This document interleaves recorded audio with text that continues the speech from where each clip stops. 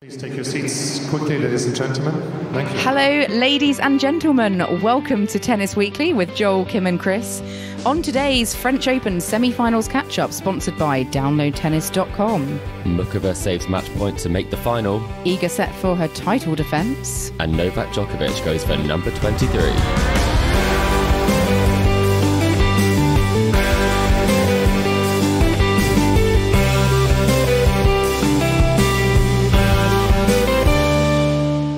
Chris, today is the 9th of June. We are here to catch up on the semi-finals of the French Open here at Tennis Weekly HQ. Lots to talk about. The semi-finals have been a bit of a mixed bag, it's fair to say. Well, we're not joined by Joel today. He's been off enjoying the grass courts of southwest London down in Surbiton.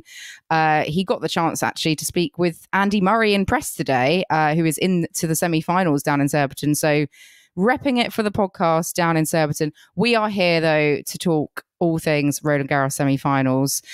Have you recovered from all your tennis watching over the last few days, Chris? Are you ready to delve into the action on court?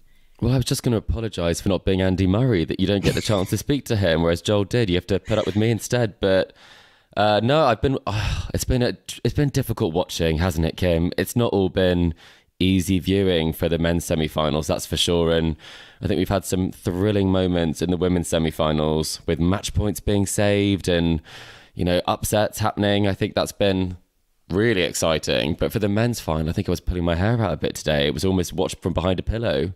Yeah, I think a lot of people might have actually turned over to watch Andy Murray against Jason Kubler in Surbiton. I think it was on the BBC, and they might have thought, actually, that's the better match. With the grass. Yeah. But yeah, we'll be rounding up Surbiton a bit more, see what happens over the weekend. There are 3 Brits into the women's semis, which is really fantastic. So Joel's been soaking up the action there, so that's for another time and place. We will obviously be getting on to Roland Garros. Big match, big surprise though, Chris. Actually, forget about Djokovic and Casper Ruud and Karolina Muchova. Kim Clijsters and Caroline Wozniacki knocked out the Italian pair in the women's legends doubles. And that was a big surprise, wasn't it? We can't even get the legends predictions right, Kim. What hope do we have for the main event? Is it because you wore your Danish football shirt for Caroline Wozniacki? Thank goodness the Danes got a win this weekend. Yeah. That's all I can say. Because Wozniacki's not famous for her doubles play, that's for sure. She's going to go deeper than Holger Rune in whatever competition she is in. I'm not sure how it works because they're all swapping partners, Kim. So, so I think maybe it's a round robin points tally. I really can't be sure, but either way, we did get that wrong. Panetta and Schiavone did not do the Italians justice in that one. So, well done to Clijsters and Wozniacki. Yes, and I guess we do need to get on to the main action from Roland Garros. Where do we start? I mean, let's start with today's action, the men's semi-finals. Let's start with that big, highly anticipated encounter between Carlos Alcaraz and Novak Djokovic. It was good for a time. The first 2 sets, I think, lived up to the billing somewhat, but it all went a bit sour after that, didn't it, Chris? In those final 2 sets. And the end result is that we have Novak Djokovic into yet another Grand Slam final, and he is now 1 win away from getting the most singles Grand Slams ever in the Open era. And he will have the chance to play for that on Sunday. Yeah, he will. And it was one of the strangest matches I've ever watched, I have to say, in terms of having such a fantastic and competitive first 2 sets. It was teed up for an epic, and I think some of the tennis and some of the highlights were unbelievable. Some of the shot making from Alcaraz, and even though he obviously didn't get the win and there's so much disappointment with the fact that his body wasn't able to hold up today, there are some hugely significant and incredible points that show just what his potential is. So there are some silver linings, but I was absolutely gobsmacked when at the start of that 3rd set at 1-1 he conceded not only the point he was currently playing, but also the next game. And I think that was something that really shocked me, because I was aware that there are some strange rules around cramping, but it is very odd when you watch it in a semi-final of a slam, and you feel like there's got to be a bit of flex on some of the rules there, because he essentially was kind of forced out of the competition in the sense that he couldn't have the medical timeout because it was cramp. Yeah, I mean, so for any listeners who maybe aren't fully aware, you know, it was 1-set-all, 1 game all in the third set, and Carlos Alcaraz just started to cramp in his right calf. I wasn't actually sure that it was cramp at first, because it sort of seemed to happen as he was sort of running after playing a shot, and then I wasn't sure if he just sort of like tweaked a muscle or something, or if it was sort of his knee. Jarred his knee is what people seem to think at the time, I think. So I was a bit shocked when, you know, I saw him obviously having that medical timeout, and then they walked back onto court, and it was suddenly, you know, Djokovic was 2-1 up with a break, and I thought, oh, okay, he's had to forfeit that game. I remember WhatsApping you at the time, Chris, and I was like, this is really unfair. And you said, well, hang on, the rule book says, you know, if it's cramp, you can't just take a medical timeout. You have to wait for the changeover. So, you know, he chose to forfeit that game. He knew what was going to happen. And it must have been really bad to obviously have to go straight to get treatment. But often we see players kind of get treatment and then they sort of can play on, and it's not maybe too bad, or they can play their way into it. But he just seemed to remain in this situation of being unable to chase down his shots, and just not able to play his tennis. And he just got whooped in those third and fourth sets, you know, 6-1, 6-1. It was almost, I was thinking, if it's that bad, why does he not retire? Put us all out of our misery. Yeah, I was thinking the same thing. And for anyone who isn't aware of some of the rules that there are around medical timeouts for cramping, you're allowed to have treatment on 2 complete changeovers for cramping or heat-related illness. But this is not necessarily an injury-related piece. This is about your body holding up, and therefore you aren't able to take a medical timeout.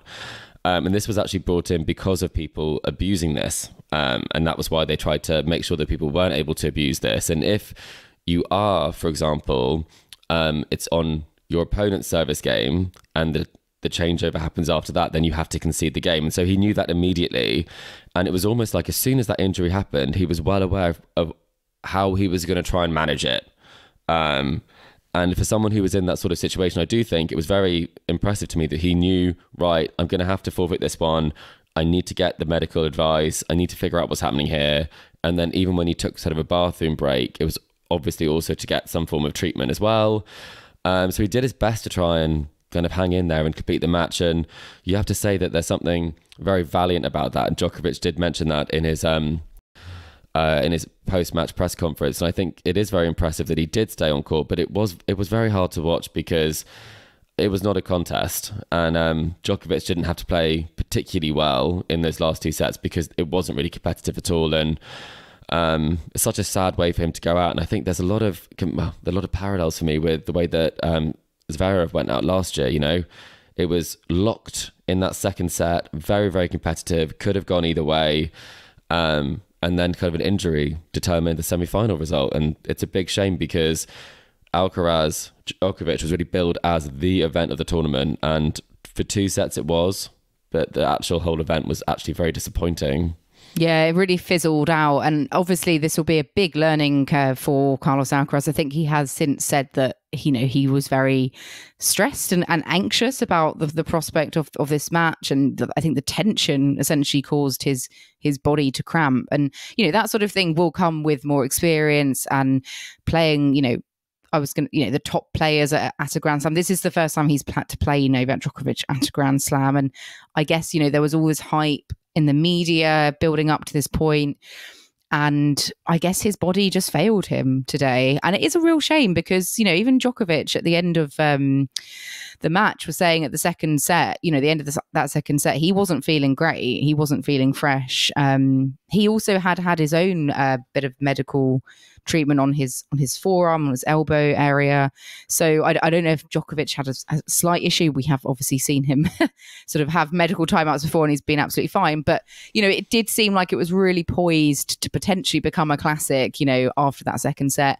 And it just, you know, this like with Zverev last year when he had to sort of retire all of a sudden, it, you know, obviously Alcaraz was respectful enough to sort of play on and fight through.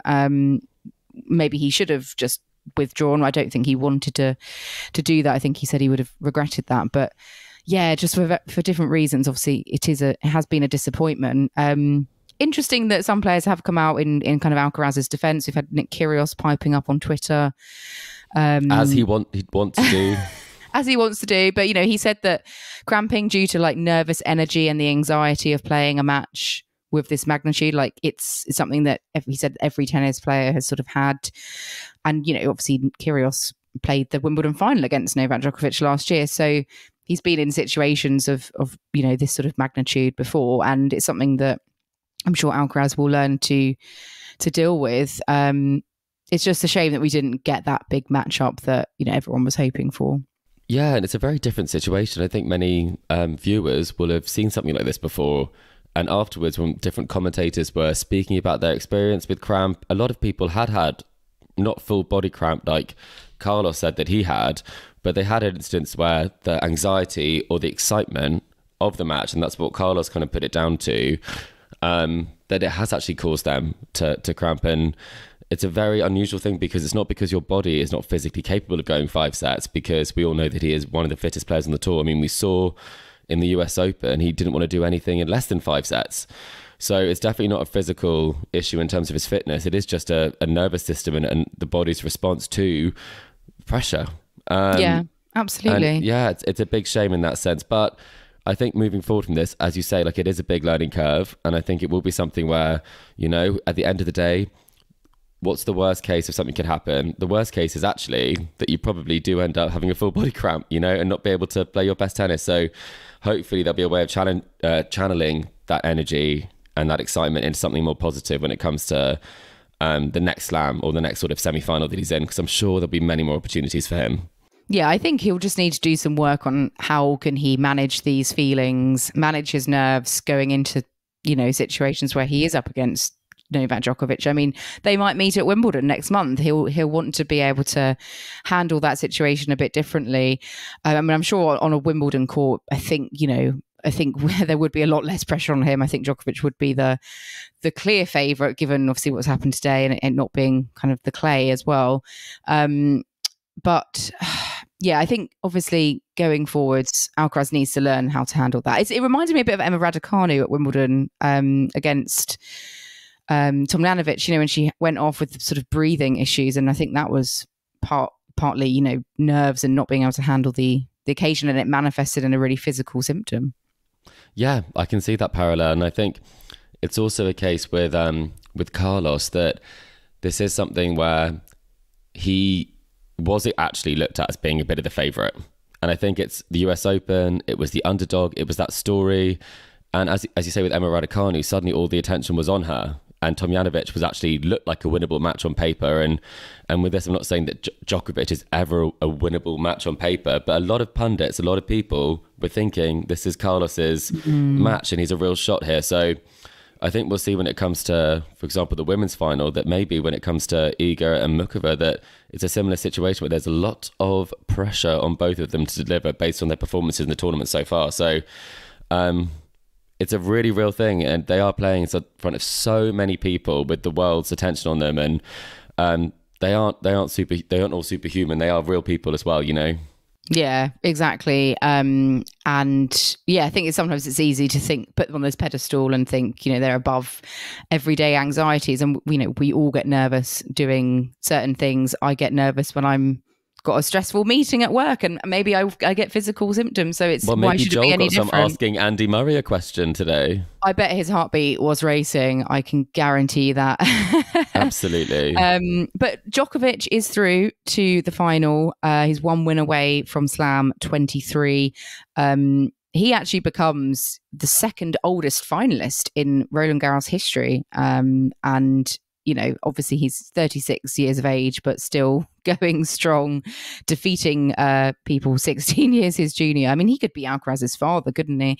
But it's scary stuff. And Casper Ruud is going to be up against it come Sunday, because he is going to be Djokovic's opponent.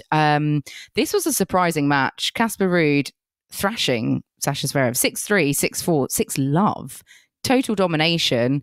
Ruud makes it into the final for a second straight year. what happened to Sasha Zverev today? I thought going into this that he was the favourite. I thought with a booming serve like he's got, he's going to have a bit too much for Ruud. And I thought it's sort of meant to be, after Sasha had to pull out last year in the semis, I thought maybe there's a story here and kind of it's all going to work out fine and maybe he'll even lift the title. But no, it was not to be. Ruud, stopping any dreams that Zverev may have this year. Yeah, and you mentioned the serve, and Casper actually out-aced Sasha. He hit 5 aces to Sasha's 3. Sasha hit 2 double faults to Casper's just 1. And some of the key numbers here would be that on first serve, Casper was able to win 71% of first serves to 55% for Sasha. And I think that's something there. You look at those numbers and you think about someone who's a towering sort of giant like Zverev, and his serve always should be one of the strongest parts of his game. And it hasn't always been. And in this match, it definitely disappeared, especially in that third set. And Casper obviously played a great match. He returned well. He took his chances. He took 6 out of 10 break points. But it did feel like he didn't necessarily rise to the occasion because he did only take 1 of 9 break points for Zverev. And that's something, when you think about it, someone who's played at this level before, that's a stat that really will come back to haunt you. Yeah, I mean, just not his serve not being at the races. As obviously, when his serve is working, it's a different player, really, isn't it? Isn't he?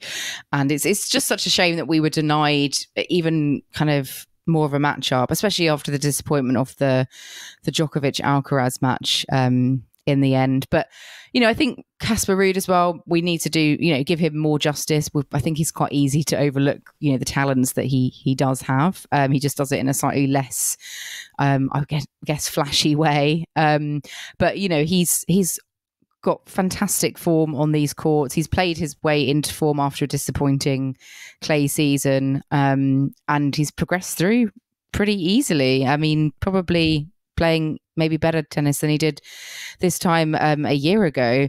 So, and he's going to need to play his best tennis, obviously, to have any chance come Sunday. And I think, just on Zverev as well, I think given the fact that none of us were talking about him going into the tournament, a semi-final is also obviously a very good result and outcome. Just a shame he wasn't able to really perform today, on the clay as he would like. But he will defend his points from last year at the very least.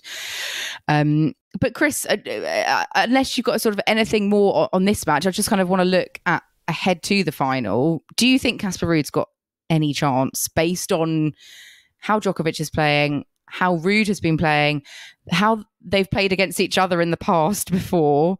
Do you think there's any hope for Casper Ruud? Or do you think Djokovic has got this, sewn up? Well, based on the head-to-head, Kim, it's looking pretty ominous. You kind of drew my attention to the fact that they played 4 times and Casper's not won a set. So that will be something that will be in the back of your mind. And I do think that the match last year in the final, that is quite a haunting scoreline. When you play in your first Slam final and you win just 6 games in a score that was very similar to his semi-final result today. And maybe that will help kind of put some of that, some of those memories to bed, really bringing your A game in the semi-finals. He'll be as confident as he can be going into that match. I think the way that he's played, I've really liked the way he's been hitting his forehand with a lot of shape. He's been much more aggressive than I've seen him. And I've loved the fact he's coming into volley. He's actually a very, very, very technically competent volleyer. And he's not just kind of plopping the ball back into court like we see some singles players to set up another volley. It might take a couple to get the ball away.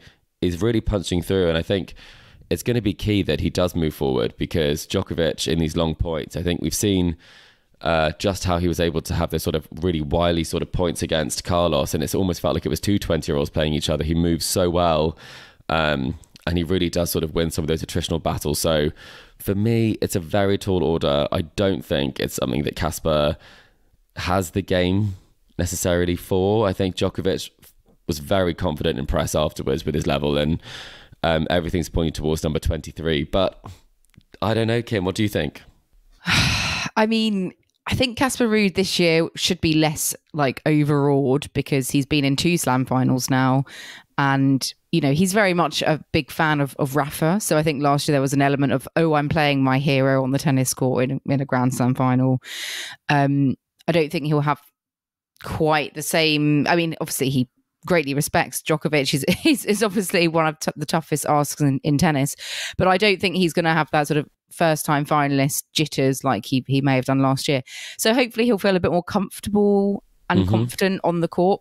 So aside from that, you know, I just think tennis alone, you know, based on their previous matchups, you know, Ruud hasn't ever won a set against Novak. They've played twice on clay, twice on indoor hard. It's been very similar scorelines, you know, the whole time. One set maybe being fairly close, a tie-break 7-5, and then sort of generally, you know, straightforward scoreline in the other set. So I don't see it going any longer than I mean, if Ruud won a set, I'd be surprised. And I know that sounds quite negative, but I just think everything is pointing to Djokovic. The only thing I'm thinking that may help Ruud is when Djokovic went for, was he going for 4 in a row when he played Medvedev in that US Open final, and he got a bit tight, and obviously Medvedev won that one. Yeah, that was for the Grand Slam, I think, that year.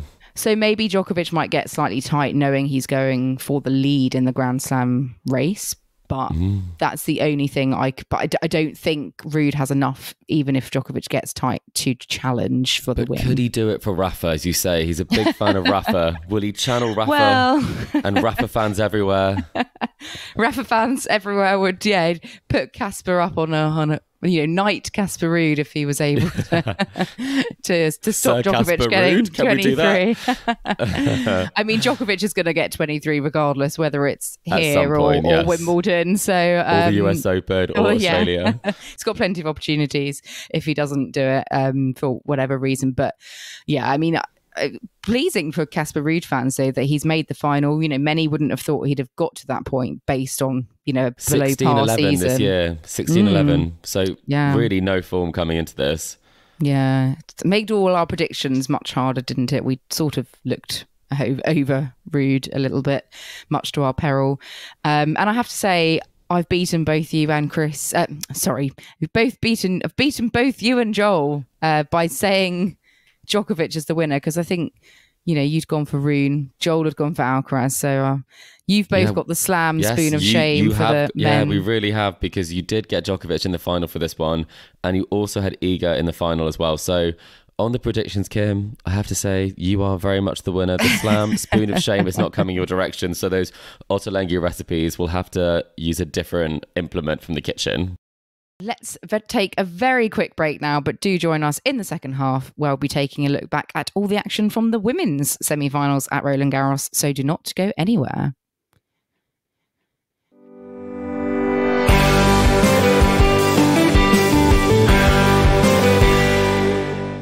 Welcome back to the Tennis Weekly podcast, sponsored by downloadtennis.com. And now we're going to look back at the women's semi-finals from Thursday, where we did have one of the most entertaining, best semi-finals I've seen in the women's game for a long time. Aryna Sabalenka against Karolina Muchova, going down to the wire. A match point saved, a comeback in the third set. It had it all 6-7, 7-6, 7-5. Muchova into her maiden Grand Slam final. And she will be up against Iga Swiatek tomorrow. But Chris, what did you make of this match? It was a fantastic encounter. I think great showcase for women's tennis. And Muchova kept her nerve and got the job done in just over 3 hours. An unbelievable effort, I really felt like it was, from Muchova, because Sabalenka had been playing some incredible tennis going into this. I think both of us thought that she would be overpowered in this one, but she showed some incredible variety and she showed such a level head throughout the match. In key moments, she really played the big points so well.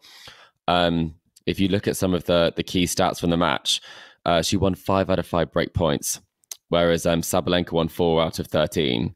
So in terms of the big points, she did win almost all of them when it really, really mattered. And that match point, she went for a winner. And I think that said so much about the way she played. She played like she'd been in this situation many times before, rather than just the one time in the semi-final in Australia. So I think it's a fantastic story for the tournament. And I think it's such a great a great kind of match because it was sort of like the brute force of Sabalenka versus almost a bit of an artist on the court in terms of some of the wizardry that she has. And I think the slices, the different top spins, she served fantastically. We saw some fantastic volleys. And it really was kind of a throwback to kind of old school sort of tennis. And I think that's something that at times we do sort of miss on the tour. We ended up a bit of a slugfest at times. And I think it sets itself up for a really interesting final because I don't think that Iga's played anyone who plays much like Muchova in the tournament. And I think that can be something that really can sort of derail you. And I think for Sabalenka, it did prove to be quite challenging to keep her level up and really believe in those shots because when someone is giving you such a different ball, it's very hard to keep playing your game. Yeah, and Muchova plays with, you know, a lot of variety. She's not, you know, a one trick pony. She's got a lot of dimensions to her game, and I think that will be quite interesting come the final against Swiatek. And you know, obviously got under Sabalenka's skin as the match went on, and Sabalenka, we did see, unfortunately for her, those sort of serving jitters of old creep in. You know, a couple of double faults being thrown in. And, you know, she only had to kind of serve out that last set, didn't she, a couple of times, and she wasn't able to do it. And some of those like old serving challenges that we saw her have, you know, a year ago, creeping back in, she lost her rhythm. You know, she still had a great tournament getting to the semi-finals, but Muchova was able to hang in there and take advantage of that. I mean, always gutting though to lose a match from having that match point. Do you think it's gonna, you know, do you think Sabalenka's going to be thinking about this for a long time to come, or do you think she'll be able to kind of put it behind her and sort of focus on the grass courts now? I mean, I think we've seen that she's able to bounce back pretty well. And I think once you've had some of probably one of the most public sort of tennis nightmares when it came to the double fault side of things, and she now laughs about that. And I think, yes, it will always be a bit of a challenge for her. And I think at times, even in the Australian Open final, I think it was a match point which she double faulted on, or a couple of match points she double faulted on before taking the title. I think she understands that some of the matches that are really close, you do end up winning. Some of them you don't. And it doesn't mean that she isn't going to win another slam. And I think it's much easier to take a loss like this when you have won a slam. And if you haven't, and I think it's a bit like Maria Sakkari in that 2021 semi-final against Krejcikova, where she really should have won that match and she didn't, and she hasn't been able to win a slam since then, whereas this is very different when you're actually coming off what is your best season so far, and this is her best result at the French. So it is all building, and I think it sets herself up for a really interesting Wimbledon, because I'd argue that grass is probably her best surface. So I think she will bounce back quickly, and the nature of the game is you move from clay to grass, and some players are already on grass, so you don't have time to dwell because Wimbledon is just around the corner. Yeah, and I think that's quite nice when you have the two slams quite close together, is that it's all very much, if you do lose early at the French, it's, we've got Wimbledon, we can focus on that. Yeah. You know, there's less of a lull between, because you've just got to get there and start playing, and, you know. Not like a bad US Open. Yeah, where you have time after where, you know, there's a bit of a lull and you think about it more. I mean, just going back to Muchova as well, she has been at the semi-finals of a slam before. I think it was the 2021 Australian Open. I think, did she lose that one to Ash Barty, that semi-final? I think possibly. But it's obviously... She's definitely beaten Ash Barty before. I'm not sure if she then lost to her the following year. And maybe she lost to Osaka. Listeners, please correct us. But... I did see something, Kim, that was very interesting, that she's actually 5-0 against top 5 opponents, which is very, very impressive when it comes to her play at slams, because some of those matches have been at really key moments. And I think she's also got a 100% record against top 10 players at slams. So I think if the stats are to go by, this would be as tricky a prospect as Iga could face, because she is a giant killer in that sense. That's a very impressive statistic. If I was Iga, I'd be quaking in my boots at that. I've just looked up that 2021 Australian Open. This was the year it was played in February because of the COVID delay, I guess. And Muchova beat Barty in the quarterfinal, and then I'd completely forgotten this person got to the final, lost to Jennifer Brady in 3 sets. Goodness, I forgot that happened too. So we were both wrong in that one. What happened to Jennifer Brady? Has she been out? She was injured and out injured, and she was on an entry list earlier this year, but then she wasn't able to play. She was actually on the entry list for Roland Garros, but wasn't able to play. So I think she's mounting a comeback, but she had a very unfortunate injury. Gosh, yeah, I'd completely bypassed that in my brain. But yeah, so Muchova, it's been a long time coming, and obviously it's been, was it 3 years ago? I did predict she would win Roland Garros. So I'm totally claiming this if it happens. Exactly. But I mean, regardless, this was an absolute fantastic spectacle, this match. It was great stuff, really exciting. Definitely the best semi that we've seen across the board, I think, this tournament. Definitely not a letdown like some of maybe the men's matches today.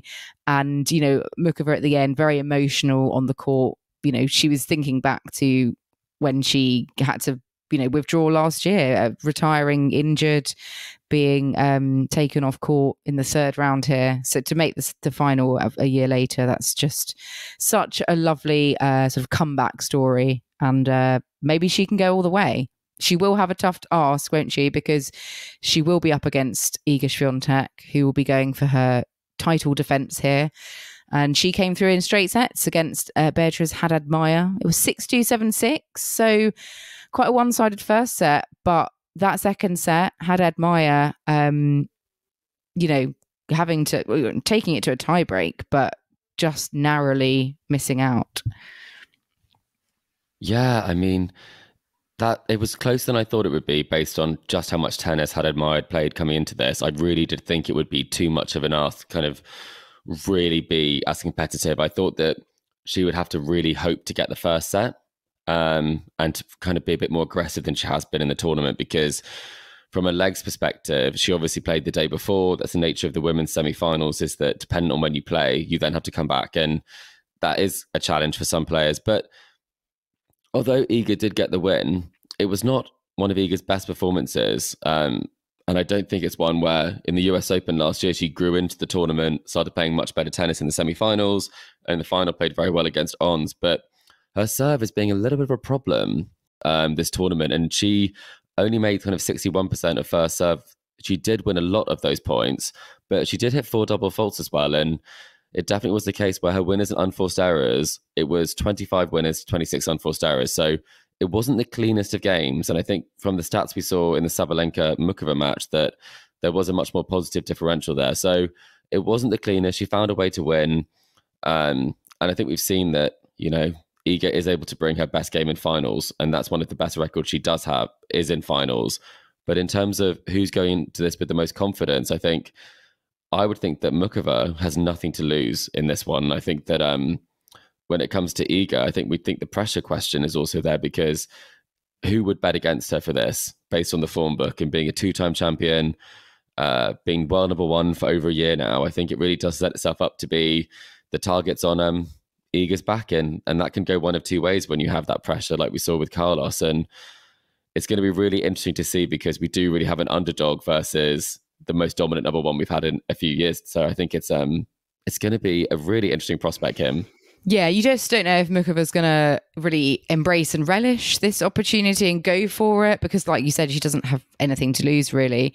But will she have, you know, first-time finalist nerves, which we have seen, you know, afflict so many players? I think, I mean, although she wasn't a first-time finalist, I think of how Pliskova was in the Wimbledon final. She was so slow off the mark, just couldn't, you know, play her tennis at all. And then it took her a while to kind of get into the match. And in the end, you know, kind of made a bit more of a match of it. But I hope Muchova, if she is going to get all nervous, you know, first time final nerves, that it doesn't, you know, take too long for her to sort of get past that, because we've seen that before in finals with first time finalists, where they just, you know, by the time they sort of got into their groove, it's a set and a bit down, and it's too far gone.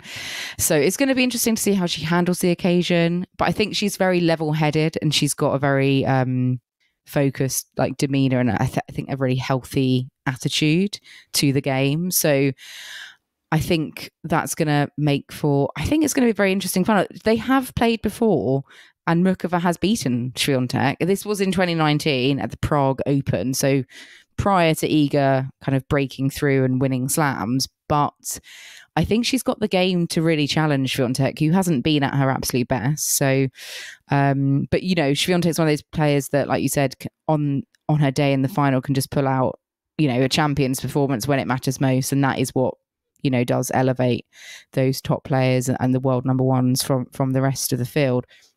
So she may very well have to dig deep and do that tomorrow. I'm quite curious as well to see if Chris Evert's going to be calling Muchova, because that's what I was hearing on the commentary the other day. And I was like, have I been saying Karolina Muchova's name wrong this whole time? And that kind of confused me a bit. I don't know if any of our listeners picked up on that one as well. It was a bit odd, wasn't it? I do think it's a bit like, you know, Greg Rosetsky and Djokovic. Djokovic, that was a classic. That was actually quite grating listening to that at the time when he was really commentating an awful lot. And it was an odd one, but I do think it's a slightly less harsh C than maybe we go for, having listened to her, a few videos as to how she says her name. But I do think that we can universally say that I think Chris Evert went too soft with the C. I think the C was missing in that sense. But I do think on the topic that you just mentioned about the fact they are very different characters. I think Iga is almost not one of the most calm people, we would say, in terms of the demeanor on the court, in terms of some of the preparation and the intensity.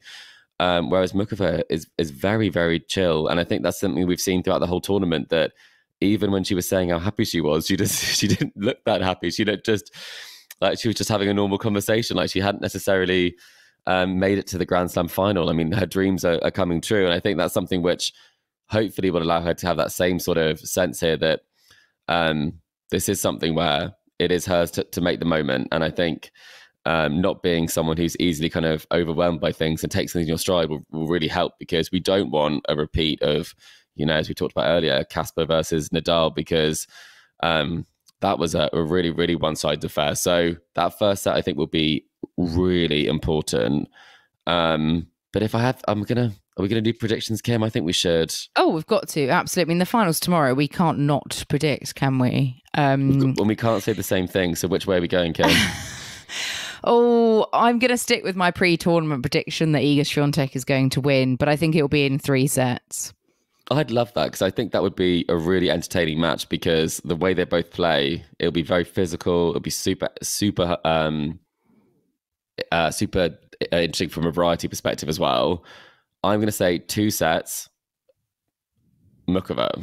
Ooh. Very, very tight. Maybe a 7-6, 7-5 sort of match. I think it's going to be very, very close sets. I think we could be in for a cracking final. I think it will certainly be a lot more competitive than last year, Swiatek golf. But who knows? I mean, we've seen finals make players crumble in their, you know, in the wake of giants. Players can sometimes be a very different kettle of fish when they get to a Grand Slam final. So it remains to be seen. It really can change your game, can't it? And we've seen people just deer in the headlights. So fingers crossed we get an epic. Hopefully she doesn't cramp like Carlos. I mean, talking of Carlos, obviously he'll be feeling quite down this evening, but we obviously do have a final to come, and obviously for some fans it's not the player they wanted, but we do have Casper Ruud against Novak Djokovic, so we should really predict an outcome for that one as well. I'm still saying Djokovic in straight sets. I think it's going to be very comfortable, but are you daring to go any different to that, Chris? I normally like to do something a bit different, but you can't bet against Djokovic in that situation. You really would be pushing it there, I think. But hopefully a set would go, maybe 4 sets I'd like to see, but I do think it'll be 3. Yeah. Well, let's hope it's a fun, entertaining match, regardless, with some high quality tennis. Looking at tomorrow's schedule, we do have that women's singles final. Not before 3 o'clock local time. Before that, we do have a Brit in a final. We've got Alfie Hewitt in the men's wheelchair singles final against Oda of Japan. So, hopefully Hewitt can bring home a title for Great Britain. We also have the men's doubles final later in the day between Dodig and Krajicek, Croatian-American pairing, against Gilles and Vliegen of Belgium, unseeded pair. So that'll be, I don't think either of them have won. I don't think Gilles or Vliegen have won a slam before, so that'll be quite something if they manage to bring the title home. And then, some more legends going on tomorrow as well, if anyone's in the grounds of Roland Garros and want to watch Deschy and Grosjean. Clijsters again, yeah. Radvanska's playing with Lindsay Davenport. That's a pretty cool pairing. Like the sound of that. And then, last of all, actually, Chris, before we go, collector set update. We do have 2 players who are down to the final 2. So Tom Bryant and Liz Curran, you are our final 2. You are both competing in the tiebreak, and we have a question for you. We'll let you know directly as well, just in case, on the very slim chance you're not listening to this, of course. But tiebreak question, Chris, would you like to reveal what the tiebreak question will be for Collector Set? Well, true to our normal question, we will be asking the number of games the losing men's finalist will win. And so this is not the women's final, it's just the men's final. And it's how many games the losing finalist will win. So however you want to try and figure that one out. And if you'd like to play along at home, please do also have a little guess. That means that you're guessing the person who has not won it. And so I say, Kim, last year, given the numbers, you only had to count to 6 if this was the tie break. So we'll be interesting to see what comes back, because if you think it's going to go 5 sets, you can get some very high numbers. Have a think. Yeah, Tom and Liz, who's going to win out of the 2 of you? We'll be announcing, obviously, the winner of that, and we'll be rounding up all of the finals action on Sunday here at Tennis Weekly HQ. But listeners, I hope you've enjoyed our latest episode of the Tennis Weekly podcast. Remember to subscribe to us to stay up to date on all of the action still to come from the French Open. We do have a couple more days still to play. We're on Apple Podcasts, Spotify, and all major podcasting platforms out there. And if you like what you're hearing, then make sure to leave us a rating and a review on Apple Podcasts or Spotify.